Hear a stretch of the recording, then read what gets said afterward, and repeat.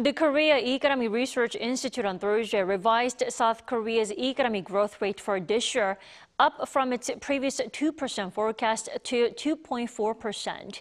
The institute cited improvement in export performance due to an improved global economy as the reason for the upward revision.